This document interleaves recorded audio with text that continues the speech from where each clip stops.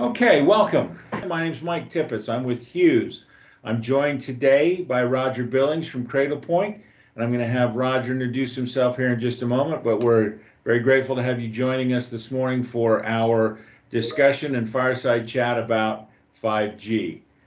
Many of us are seeing a lot, doing a lot, and involved in a lot of activity around connectivity, and it'll be fun to have this conversation with Roger and hear your comments and thoughts as we go through there. So with that, Roger, let me turn it over to you to introduce yourself and maybe just take a minute after that to talk to us a little bit about the current state of 5G in the US and where you think the operators are going at this time. No problem. Thanks, Mike. So I'm Roger Billings. I've been with Cradlepoint about 8 years now, a little over 8 years. Senior director here, working on advanced technologies and sort of a field CTO globally for operators around the world. And so I've got a unique visibility of what's actually happening around the globe.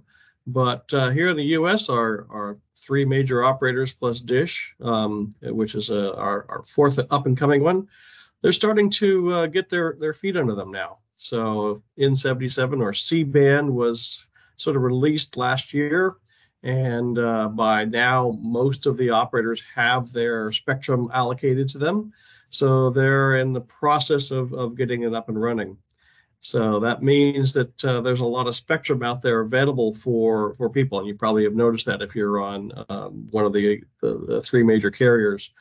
So starting with T-Mobile, they've got their 2.5 gigahertz spectrum, and that's cooking along rather nicely, but they're still in the process of expanding out. Verizon has just received the last of their allocation, so they have about 200 megahertz of N77 or C-band.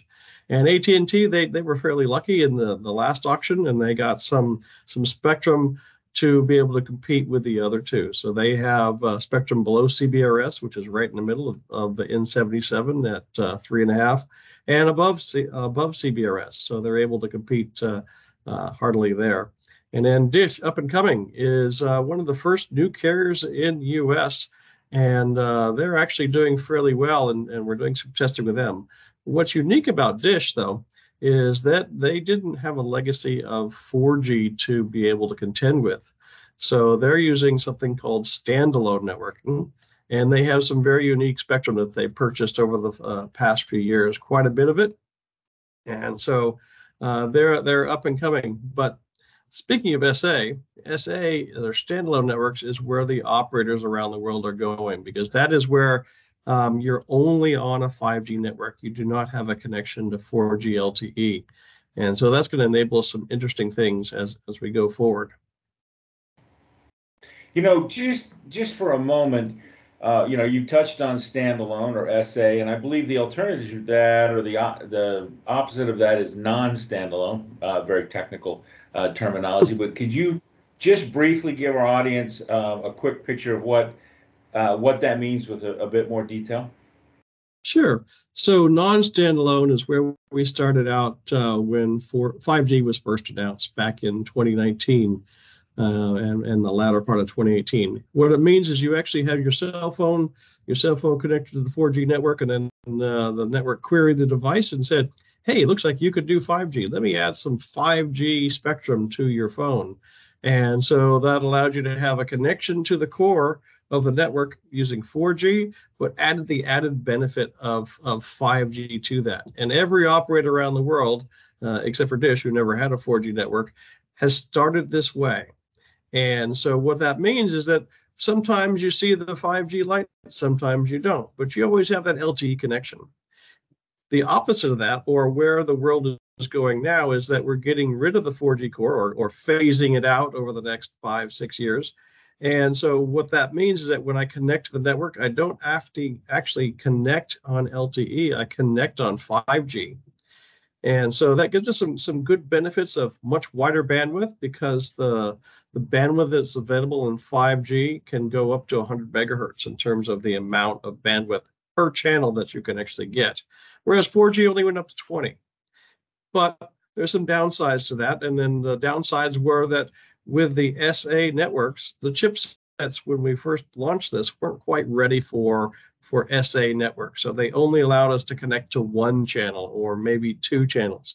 But that's slowly catching up. Our latest phones that we have out there, they're about a generation ahead of routers and other things. And so they're able to connect to two or three channels. So that's about 300 megahertz of possible bandwidth that they could actually get a hold of.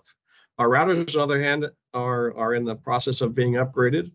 And so they allow us to connect up to two channels right now in the upload. And right now we're waiting for another upgrade from Qualcomm to be able to get some download.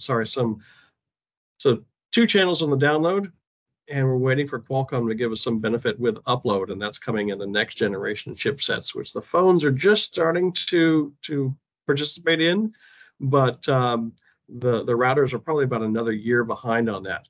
But we're still seeing some pretty good speeds. So on SA, what I've seen in some areas was bandwidth up to a gigabit down and about 100 megs up, which is nothing wrong with that. But if we can get more channels in the upgrade, well, now we have the option to get a lot more bandwidth in the upload, which is where our enterprise is really wanting to go forth. Mm-hmm. And talking a little bit there about enterprise, first of all, can you just give us a brief comparison or contrasting, enterprise versus consumer 5G models, and things like that. And then let's talk a little bit more after that comparison about the enterprise specific or business use of 5G. Sure, that's a good question, Mike. So when we look at consumer, it's all about us, our wives or partners being, on TikTok and getting all that fun download with all those videos and so forth. And that's a lot of bandwidth that's consumed in the download side of things. If we look at the enterprise, where do the enterprise data centers sit? They no longer sit on site. They now sit in a data center somewhere, or one of the AWS or Google or something like that. And so that's mostly an upload type experience. And so when we compare enterprise versus consumer, the applications are different. I need to get work done. I'm not looking at TikTok. I'm not looking at YouTube videos. I'm not looking at Netflix. I'm not doing all this bandwidth where some of the operators have been scared that they're saying, well, we're not sure we want to offer unlimited bandwidth to, an enterprise because they might blow our network up. Well, the usage and the applications running on that network are different than what the average phone would be. Yeah, if you put 50 phones on a single cell tower and they're all running YouTube and they're all running Netflix and all that, yeah, it's a lot of bandwidth that's draining off the network. But you put 50 enterprises on there, and we're probably seeing, on average, where we've seen in the world is 20 and 30 gigabits of download and upload per month, which is totally different than, let's say, a phone where you have a lot more than that if you're using a lot of video. So the applications that we're trying to deal with from an enterprise side are more of the cut the cord type things, where the customer actually wants to replace their MPLS or their SD-WAN, and because they know they can get a lot better bandwidth for a much better price on a wireless connection. And so when we have that opportunity, and we have operators giving good levels of pricing to be able to get that, then we know that the customers are going to say, why would I pay for an MPLS circuit, which is subject to fiber cuts and things like that, which is why I got the wireless to begin with, because fiber got cut. I need to keep my business running. And so a lot of customers started in the enterprise with failover, and now they're seeing it as an ability to say, I need to augment that bandwidth. I need to have more bandwidth. I can use SD-WAN in there, and then I can say, well, some of that can go over my fiber and some of that can go over my wireless. And so now they're looking at it and going, well, if I have two operators and I'm dealing with two cellular connections, I've got a pretty good chance that I'm never going to go down. And so I also have a lot of bandwidth. And oh, by the way, it could be cheaper. Most of the times it is cheaper because the enterprise bandwidth, is not that much more expensive, or not that much more expensive on a cost per bit than any of the other services that you might have, for instance, plain old internet that you might get from a cable provider or something else, but a lot more reliable. Mm-hmm. So if we take any type of connectivity, but in this case 5G connectivity, and we start talking about it as a tool for business, for the enterprise. It candidly, to some degree, for the home too, but for business, security obviously jumps to the forefront. Reliability is critical, bandwidth is critical, but I think security becomes something that you start to ask yourself, hey, this has to be secure because my business, my customer data, and so forth are there, and I'm connecting to not my data center. I'm connecting to a cloud environment where the services that I need are being offered. Talk a little bit about how some of the security paradigms or frameworks. You mentioned SD-WAN, which is about moving the data to the right transport or to the right connectivity. But we hear about zero trust, we hear about SASE, we hear about these different security frameworks. Is there anything different about them if we are in a wireless connectivity or in a 5G specifically? Yeah, there is really. So SASE or secure access, secure, I can't remember what the E Service stands for edge. up top. Secure Service access, edge, sorry, edge. secure Yeah. edge. Service edge is something that we are really starting to see a lot more of because the bandwidth is there. It used to be we had a whole pile of servers sitting at a campus site or an edge site, and they were performing a whole bunch of little things, making sure the firewall was done, looking at the content going to the network, making sure there was no loss, so data loss prevention was happening there, so nothing went outside the environment. But that was an expensive enterprise to be able to put that together on every single site. Think of a big shop that has 3,000 or 5,000, like a big pharmacy. They have to have a pile of servers in each pharmacy to handle that.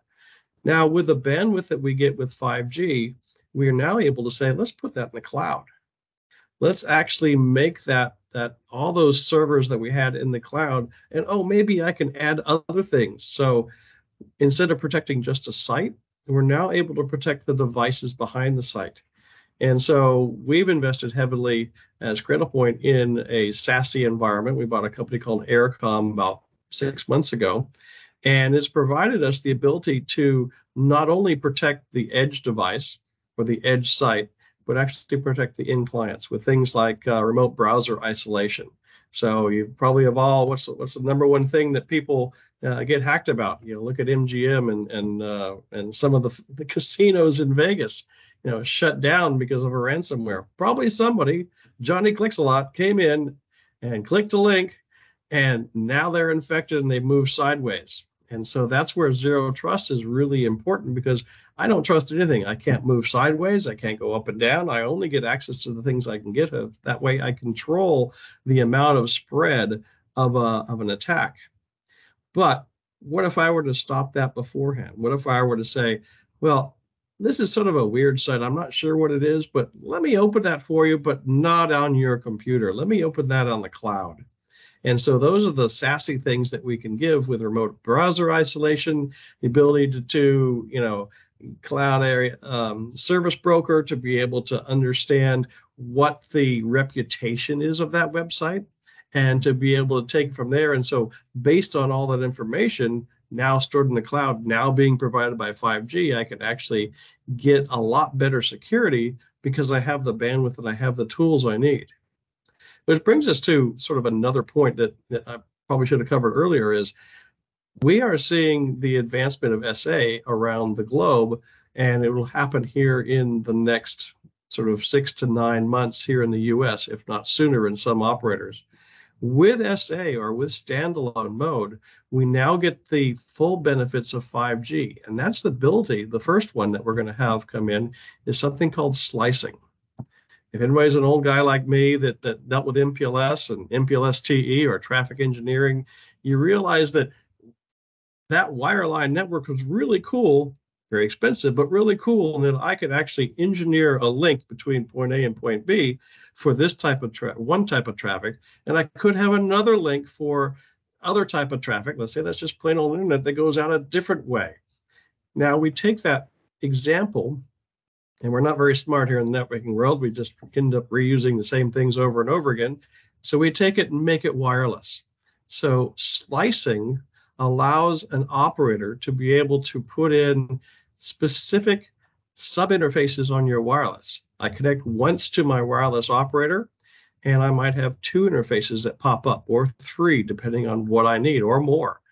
And so in the consumer world, that's starting to come out on a couple of different operators where they're saying, those gamers out there on their cell phones, we want to give them the lowest amount of latency because they want to pay more for that, and they're looking at monetizing their network in some of those ways.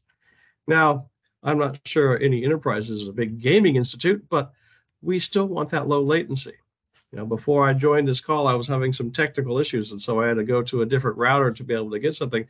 But what if I were to say, Verizon or AT&T or T-Mobile, I'd pay an extra $10 a month so that my Zoom call or my Teams call always went through and I never had any problems because I know that traffic is going to go straight to where it needs to go. And so I have a guaranteed reliability or class of service. And that's what slicing can provide. Or I can say, I really want low latency because I have this video application that I have cameras around a city, and then they all need to be video processed. And I don't want to buy an expensive video processor on the camera. I want to put a $200 camera as opposed to a $3,000 camera on every light post. But I want to have that same amount of video analytics and the ability to have computer vision and AI looking at that. I'm going to centralize that in something called mobile edge compute or multi-access edge compute, or MEC as it's called in the industry. And so now I have the ability with a specific slice to say that video traffic doesn't go to the internet.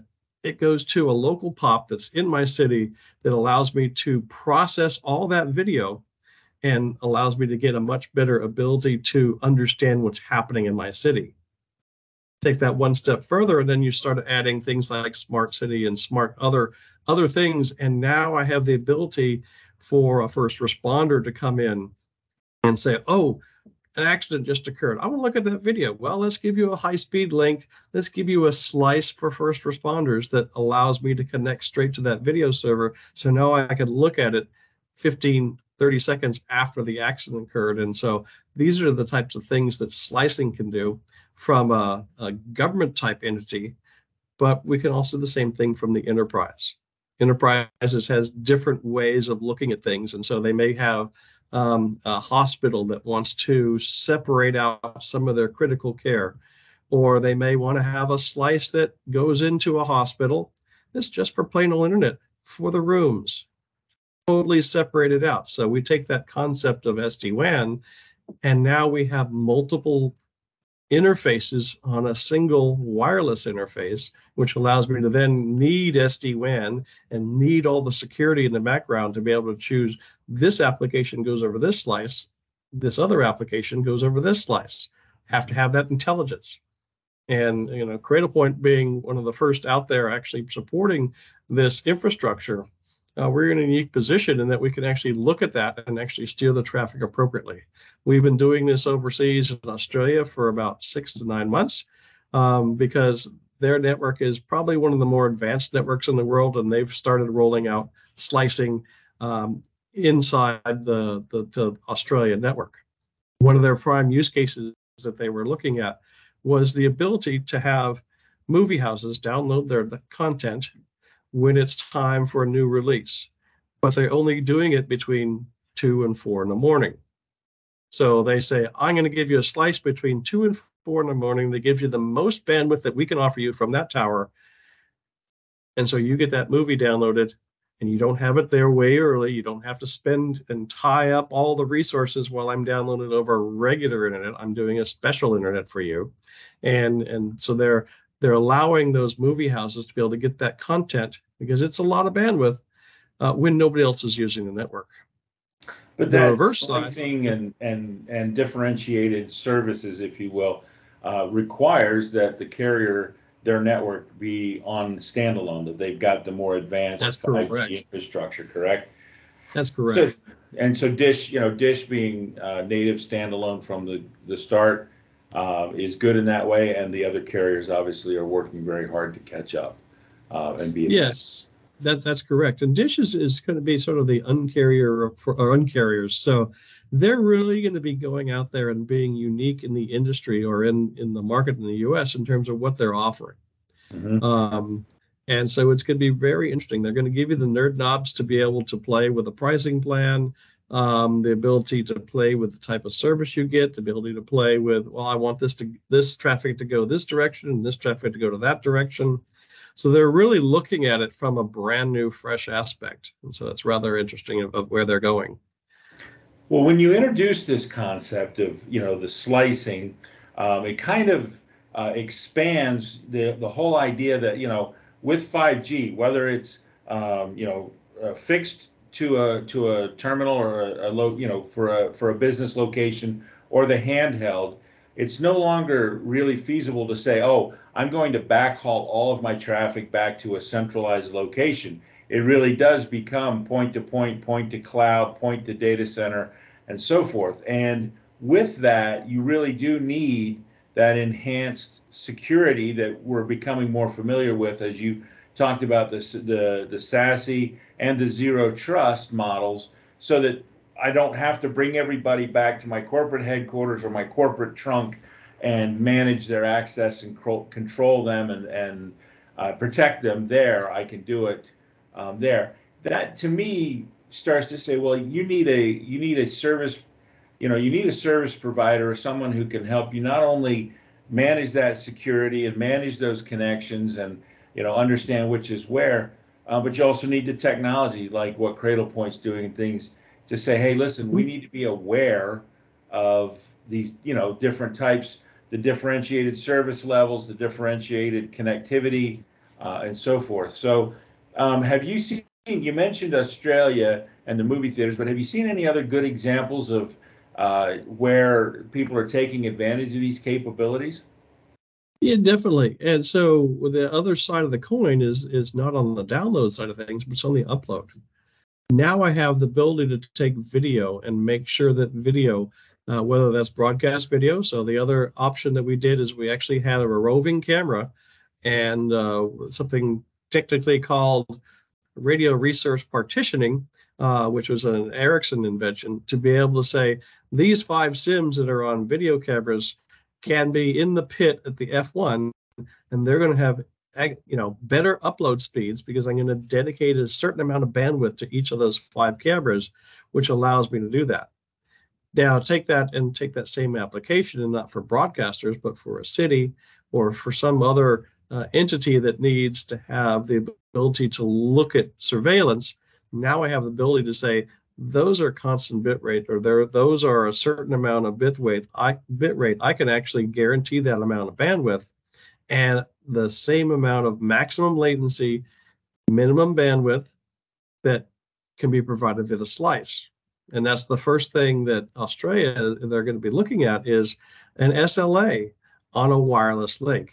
That could be very shocking to a lot of people, because how do you control the physics of the environment? Well, you can get down to the ability to say with radio resource partitioning or other tools such as slicing, the ability to actually say you have a minimum of 100 megs up or 100 megs down, sorry, and 30 megs up. We're going to guarantee that all the time because we know our infrastructure will support that, and a maximum latency of 20 milliseconds. Mm-hmm. Now, if I gave that to you as an SLA, and we're going to charge you $80 a month. Mm-hmm. I think a lot of companies would go, that's pretty dang good. Mm-hmm. I like that.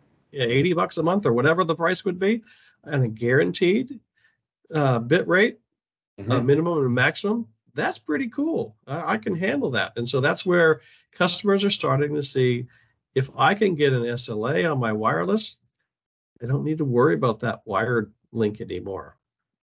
I can go to a provider that can handle that.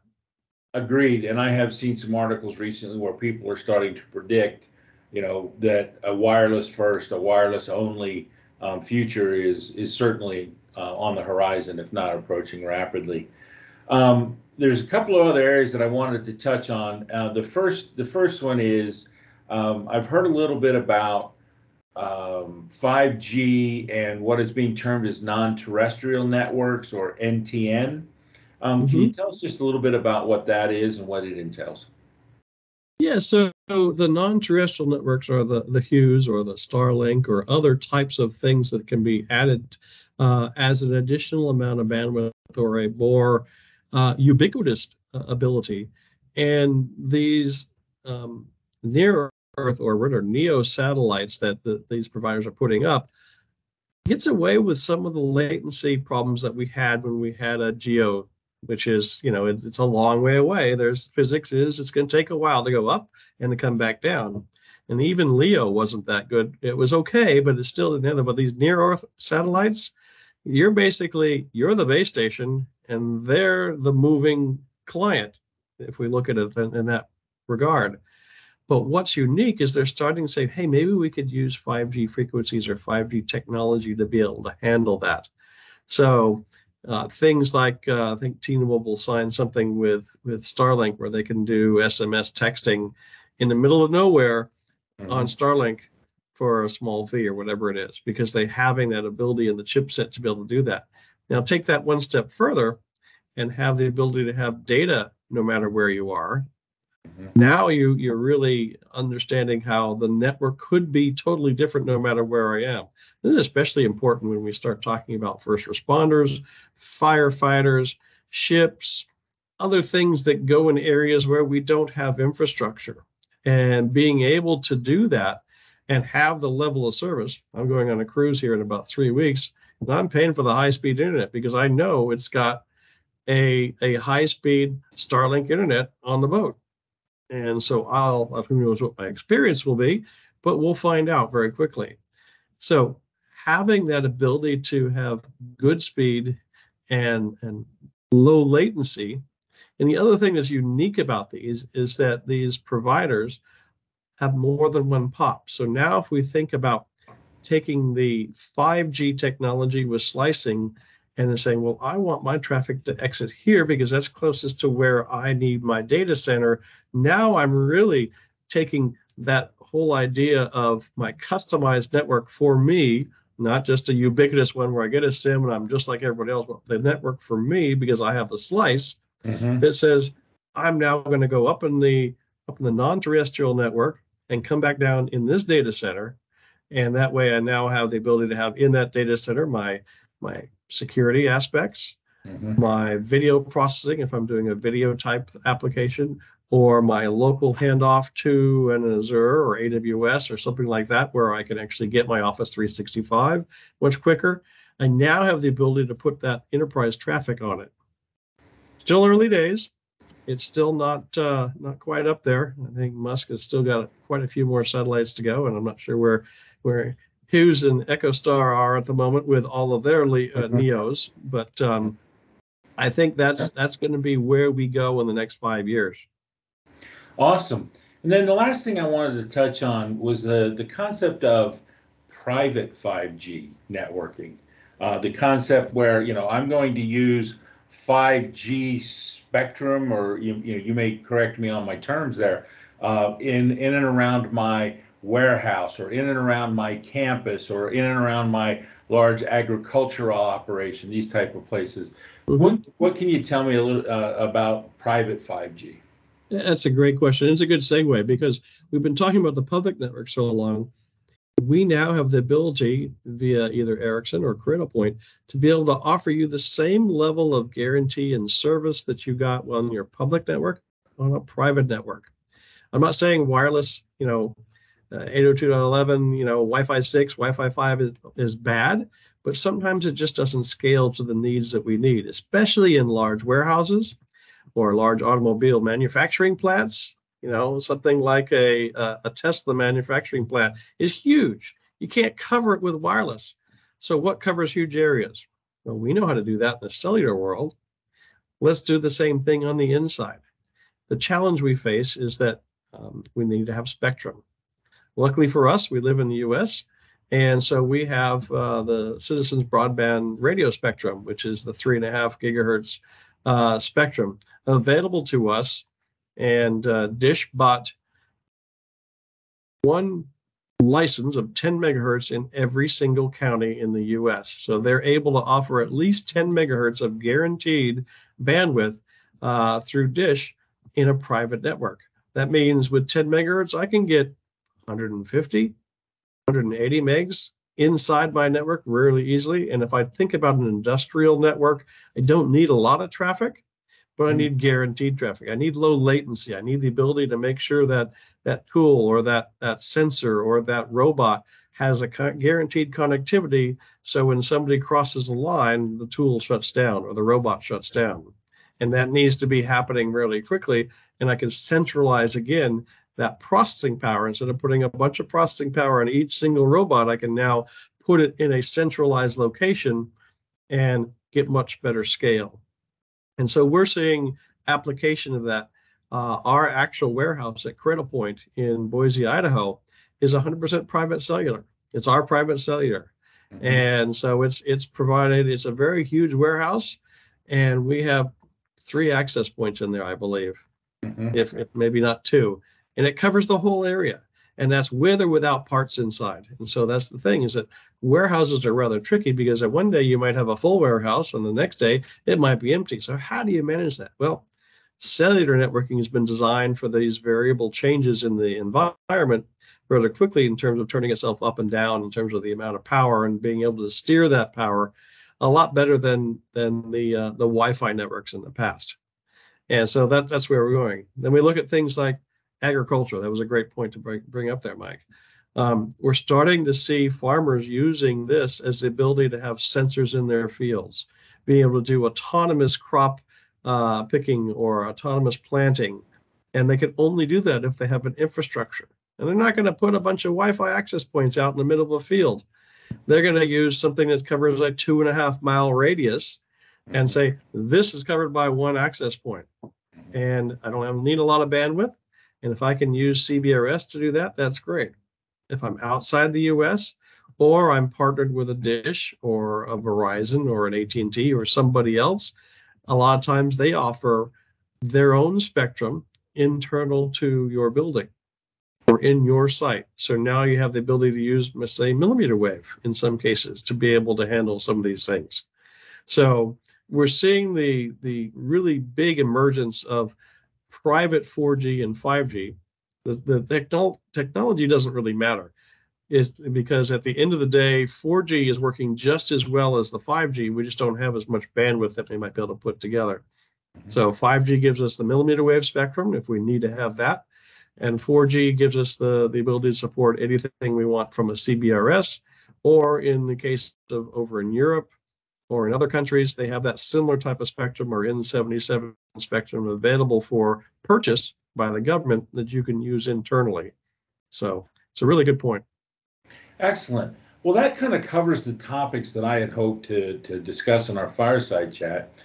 I want to remind the audience that you have the option to submit a question in our Q&A window if you have that question. But Roger, I don't have any questions at the moment. So do you have any kind of final thoughts that you might share about 5G, the future of networking and so forth, either in summary or just kind of a final thought on this? Yeah, I think the final thought is we're seeing this convergence of SD-WAN, security, and 5G coming together. And so the ability to have a company that understands all of that is very critical. Obviously, Cradlepoint is one of the first that's been able to tackle all 3 of those at the single one time. But we need to say that if you're looking at 5G and you're looking at security and you're looking at SD-WAN, or the ability to steer traffic to the right place at the right time at the right price, that's where you really need to think about using sort of a wireless first type infrastructure. Now, if you're looking at a private cellular network, we can scale from anything from small to extremely large, underground, below ground, above ground. It doesn't matter. We have the ability to support all of that with the technologies that are backed by Ericsson, our company. Out of my shirt, but at the end of the day, it's really important to understand what you want to use 5G for and what the use case is, and make sure that you have an operator that's able to take advantage of that. whether that's Dish or T-Mobile or Verizon or anybody else, you have to figure out what the location is and what the coverage is and how you can best use that network at the right price. Well, thank you. I appreciate that very much. And again, it's an exciting time. We're looking very much at a wireless future, I think.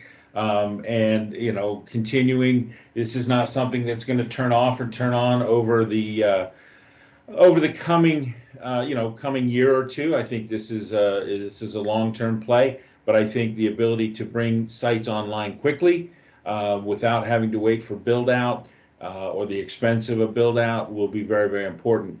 To our audience, we're very, very thrilled to partner with Cradlepoint on this webinar, this fireside chat.